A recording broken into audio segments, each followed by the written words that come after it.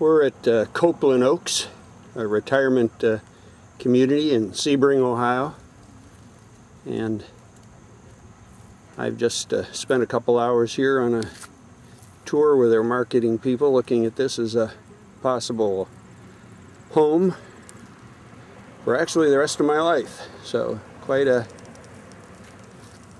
day. And this is just the front of the facility. Parking for the residents are actually, most of it's back here in a covered ramp or garages that they rent. But this gives you a little idea of just the entry. This was once a 250-acre farm. And today is just a beautiful day. It's about 75 and October 7th. Can't beat that. My mother and father were here from 1991. See, my mom from 91 to 97, and my dad from 91 to 2001. And back in this area is the Crandall Medical Center, and that's the full nursing part of the facility.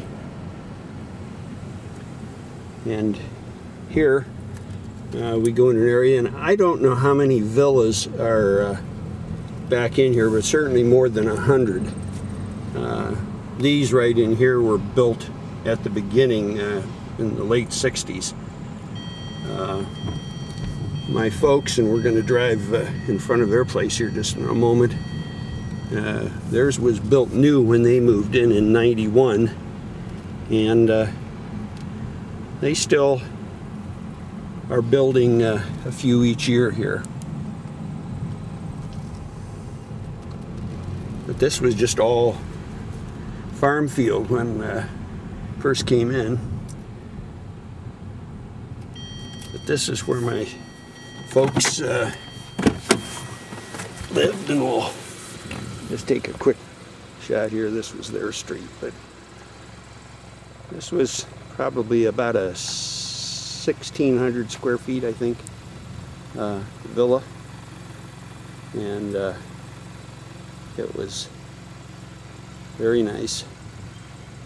And my recollection was the walkway there where the fence is, that's heated in the wintertime. But I still haven't registered my car here yet in Ohio.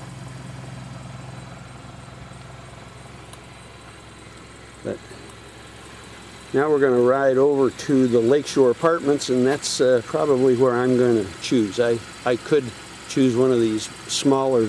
Now this is where I intend to live, and this is more of a recreation building here straight ahead. It is this, I think, they refer to as the Murphy Building. It has a large entertainment hall and swimming pool and sauna and all that. And then attached here is this building right here is where I plan to be. It has 54 apartments in it, and I think we need to park here, so